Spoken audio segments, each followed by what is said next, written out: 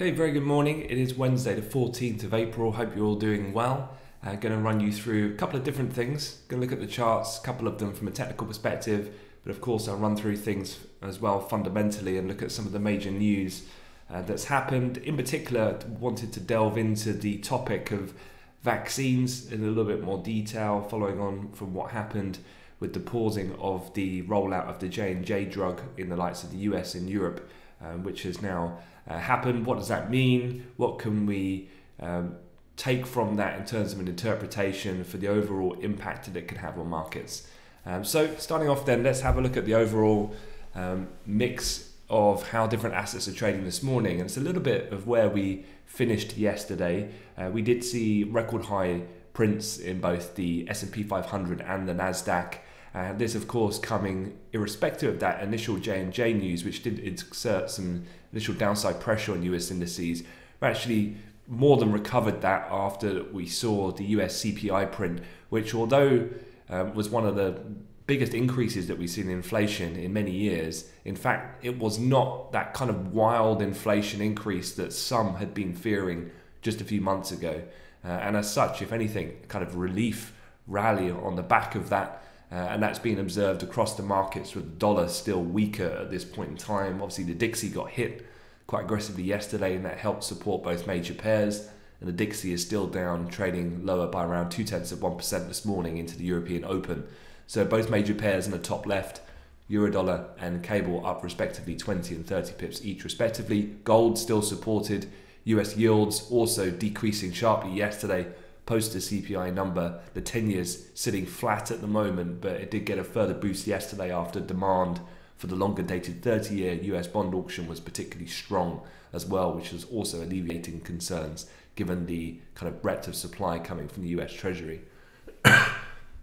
WTI crude, excuse me, also higher, benefiting from the same kind of narrative really, because if inflation is not wildly out of control, then there's no need to be fearful about the Fed having to take preemptive action in a more hawkish sense in terms of having this early taper talk or talking about rate rises sooner rather than later.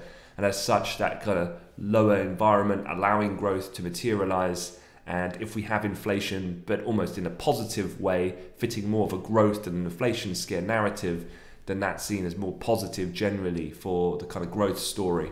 And oil benefiting on the back of that demand, the ongoing commitment from OPEC as well, remaining steadfast to help support the market. And we had a bit of a breakout late yesterday through the kind of close of US into Asian trade of that trend line that's been in place since the end of March. We kind of held around that area that was yesterday's high through much of the Asia Pac session, and a bit of a breakout this morning as Europe has come in, and also amid the weaker dollar still trend that we're seeing at the moment. So in WTI futures, we've just reclaimed a $61 handle, technically having broken through that high that we had back on the 6th of this month at 60.90. Upside targets now not to a little bit way higher, looking at 61.18, some price reaction that we saw at the end of March. Then beyond that point, up to 61.50 and 75 would be that high at the beginning of the month. So still looking pretty bullish there as well for the time being. While we're on oil, and just to cross it off, the other thing, of course, we did have the API crude oil inventories last night. Excuse me. And we had a crude drawdown of 3.6 million. That was a deeper draw than analysts were expecting of 2.5. Cushing, though, was a build of 917,000. Gasoline, a build of 5.565 million. The other thing that we have had on the charts is an ongoing appreciation of Bitcoin. And just having a quick look at the chart here, yesterday saw a bit of a breakout through 62,000. 62,000 was also the high that we printed back on the 15th of March. And we just see the further acceleration. Futures here have traded up beyond 65,500 in the Bitcoin future. Looking on the daily chart, you can see the significance of the breakout. Excuse me. You have to, again, excuse the coughing. I've tried to record this briefing a couple of times, and unfortunately I can't get through it all without at least a small cough, so you have to bear with me. But as you can see here, the technical break, just changing my charts over to what we've had here, is the 60 345 level. That had been kind of a key area of resistance really going back to mid-March, and the breakout of that has just seen further upside. And why is this happening? Well, beyond the technicals, there's obviously a fundamental matter that people are turning just a little bit more bullish again on the crypto space, particularly the kind of front runners like Bitcoin, Ether, printing all-time highs coming before the Coinbase kind of listing that's happening today, going public, and the Nasdaq have set a reference price of that at $250 for the direct listing.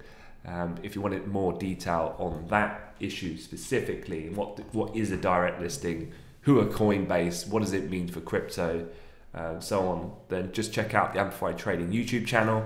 If you just search and subscribe to Amplified Trading on YouTube, you'll be able to scroll down and you'll find this Coinbase video that our man in the know, Eddie Donmes, did yesterday in the chat with one of our senior traders, Tim Duggan. So just click on that and check that out. It'll explain everything you need to know about Coinbase and so on. But otherwise, look, let's get back to business and talk of vaccines.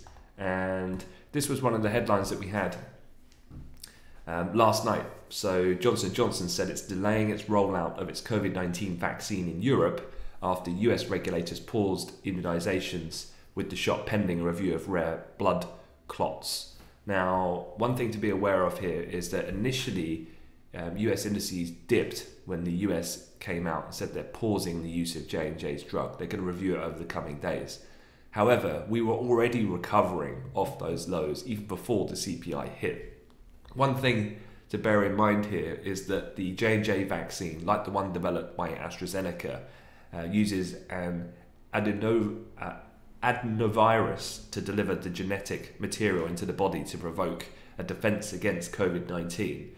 The Astra vaccine uses a chimpanzee adenovirus to achieve the response, while J&J is derived from humans. That's the one slight differential.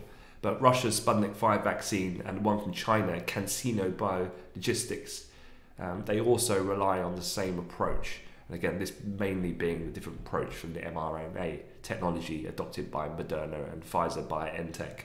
So the point being there with this, and the reason why I think that there's intraday volatility and how to understand and interpret that, is that when you see a flash headline like J&J pause their drug in the US, the initial knee-jerk reaction is always fairly exaggerated. Because if you think about the way the news is delivered, it's simply just a red, sticky kind of headline on Bloomberg, and markets will react in a knee-jerk, kind of almost emotive fashion to that. But one of the things I always encourage our traders to do is look beyond the headline and understand the kind of devil in the detail.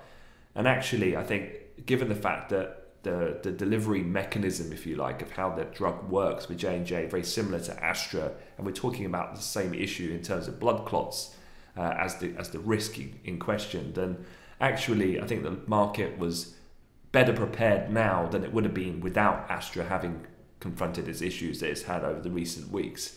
And so that being said, then when Sputnik 5 comes out, or the Chinese company CanSino comes out, then again it's almost like a diminishing law of return in regard to the fact that the blood clot issue is definitely looks like it's linked in a way to that delivery mechanism, so it gets less surprising each time. A couple of things though, we've also got Mike Ivey in our community, very blessed to have him as part of the team, because he really is on top of all of this stuff, and he made three really key interesting points I think about the vaccine, which I wanted to run through.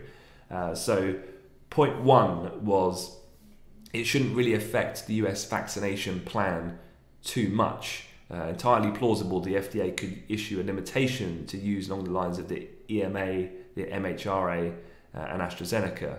But mRNA vaccines are becoming ever more plentiful in the US. And an interesting graphic here to look at is this one. This is looking at the kind of composition and the timeline of what the US rollout program looks like for COVID-19. And as you can see, from the beginning, they've been very aggressive, adopting the more expensive and the technologically different mRNA vaccines in Pfizer and Moderna. J&J is coming a little bit later to the party, only really started to be manufactured and distributed now. to pick up in the future. So one of the things here might be that there may be some operational issues, as J&J vaccine may need to be aimed at older people rather than the hard to reach. There's obviously unique benefits to the fact that the J&J drug generally, as comparative to say Moderna or Pfizer, just generally easier to store, therefore easier to distribute given the temperature issue. It's also a single shot rather than a double shot, so on and so forth. The overall takeaway here then is that it could well delay the overall vaccine strategy, but we're talking about weeks rather than months. So it's a little bit more contained than perhaps then the kind of sensational way it was reported in yesterday. To further stress that point, this was an interesting tweet that I saw last night. I think it was around 9 p.m. or so, London time, yesterday evening. And it's the Pfizer CEO. And the Pfizer CEO here is saying it's ramped up production of their COVID-19 vaccine, and actually they can deliver 10% more doses to the US by the end of May. Previously agreed a total of 220 million, and will supply a full 300 million agreed on the end of July, 2 weeks early. So almost counteracting it. And if you think about the weighted importance for the strategy of deployment of vaccines in America, well, it's almost outweighs that percentage increase what J&J were going to bring to market at this point anyway. So it offsets and mitigates then the kind of quantifying the impact of what the J&J issue might have. And at this point, the J&J issue, we're still yet to really see the definitive outcome from the likes of the FDA and so on. The other thing then is what does this look like and what's the impact for Europe? So, okay, we can ascertain here then from this discussion that perhaps then it's not so bad for the US because of the composition of the basket of vaccines that the US has its strategy based upon. But what about Europe? And unfortunately for Europe, as it has been from the beginning with the whole vaccine saga, it's another significant speed bump, actually, given the fact that COVID cases are still generally heading in the wrong direction in a lot of areas who are still facing restrictions at the moment, coming in contrast to generally reopenings that are happening at the moment, like in the UK that initiated on Monday. It's definitely more significant potentially for the EU. And the reason for that is that a lack of supply because of production problems and now possible restrictions on the use of compounds is the same issues that we've had with generally the Astra vaccine. If you remember, the ingredients that's required as part of the makeup of then the manufacturing process that might well take place in Europe, a lot of that comes from the UK, for example. Now, by the numbers, I was just looking at this last night, the EU has 200 million J&J doses on order with an option for 200 million more. So this chart we have here of the US, I don't unfortunately have one for Europe, but Europe's heavily dependent on J&J coming to market. So this is a significant headache. They had 55 million doses, which were expected to hit this quarter. The other potentially problematic thing here is that companies like Pfizer and Moderna have very much been steering their efforts to servicing the US, not Europe. And as we've just seen from the Pfizer CEO, they're looking to ramp up production to top up the speed of delivering to America, given the fact that generally how this has worked is the first orders in are the first clients to be served, and America were very aggressive for Pfizer and Moderna. UK was very aggressive to Astra. Europe's been a little bit slow on the pickup on the order side, and so therefore they're kind of last in queue. And so it's just another problem after the AstraZeneca one, now for J&J for Europe going forward in terms of their ability to really continue to speed up the vaccination rollout, which of course will be imperative for the eventual reopening of the economy and a divergence in timing that we might see between the US, UK and mainland Europe. The third point and the final point here is really about vaccine hesitancy. There were some charts, if you remember, I shared a briefing a few weeks ago, which showed that after the kind of vaccine war saga that we're still kind of seeing to a certain degree, but when it was at its most venomous between the European officials and Britain, what we actually saw was that UK people have remained pretty confident with the acceptance of the Astra drug but the confidence in the validity of that drug has decreased substantially in mainland Europe, i.e. they don't trust it, they don't want it, which is another real problematic potential issue, because if, let's say, the JNJ drug is said to have had blood clot issues, and this gets significantly blown out of proportion by the media, then that can have negative connotation then for people's perception about the safetiness of that drug. And so if then J&J does come to market and it is able to then be seen by the medical authorities as being accepted, that the benefits outweigh the risks, like what we've heard with the Astra drug from the EMA in terms of for the UK and Europe, well then the problem is then, do people believe that? In mainland Europe for Astra drug, we've seen they don't, irrespective of the medical advice. So this is another third final issue that could potentially arise from the vaccine situation. So yeah, a couple things there. I know quite a lot to take in. The final comment was the White House. What have they said about this? Well, their COVID coordinator has said the US has more than enough Pfizer and Moderna vaccines to maintain its current pace of vaccinations. And I think there's some legitimacy in that, just given the kind of what we've just discussed with the composition of the vaccine basket in the US. All right, we'll move on. A few other things to talk about. Just very briefly, Fed's Harker spoke last night, said the US economy could grow 5 to 6% this year, buoyed by the increase in vaccinations, strong fiscal aid, but importantly, the Federal Reserve is not going to pull back from its support just yet. Separately, Fed's Rosengren said sees no urgency for the Fed to raise interest rates, even with a positive economic outlook. As long as inflation is in a 2 to 2.5% range, he is not particularly concerned.